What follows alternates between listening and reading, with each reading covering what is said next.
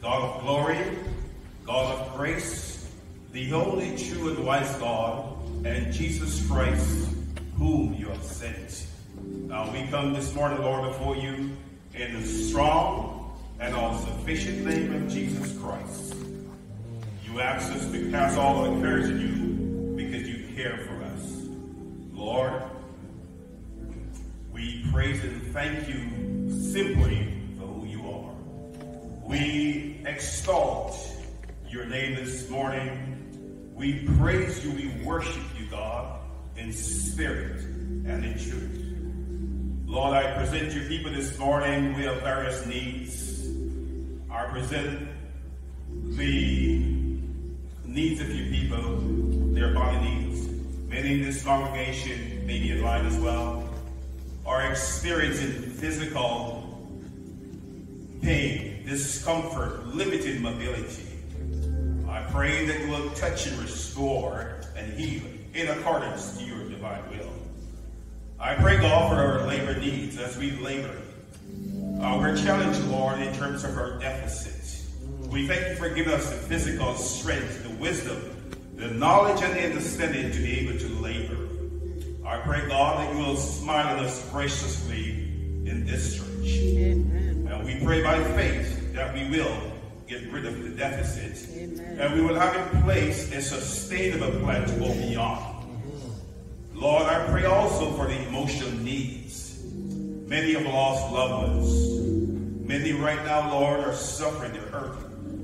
I pray that you be near and dear to them by your comfort and spirit. The Bible declares those who mourn shall be comforted. So, Lord, comfort your people in Zion this day.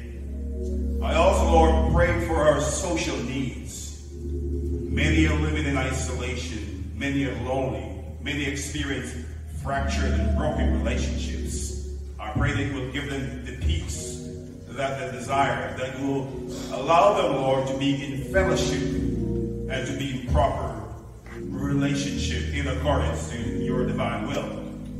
Lord, I pray also for our spiritual needs.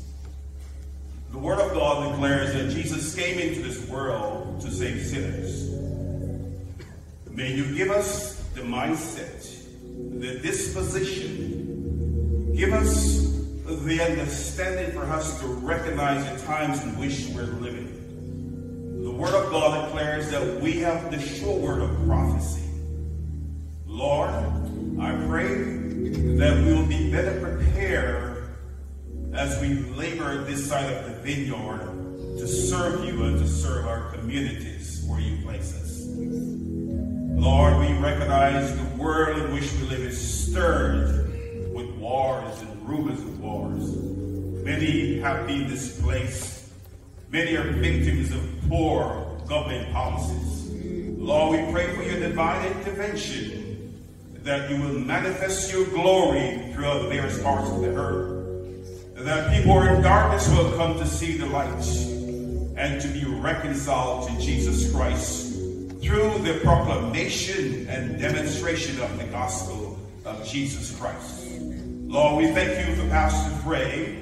You have placed this shepherd here, this on the shepherd, for a moment and a time like this. I pray, God, as he speaks your oracles, your word, your divine revelations, that you will empower his lips, O God, and that you will edify your body, your waiting congregation, and in the process, let your name be glorified.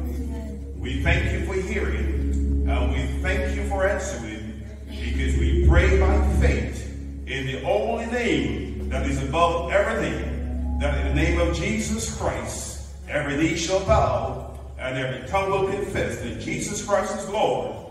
Glory to the Father. In his name we pray. Amen. Amen. Amen.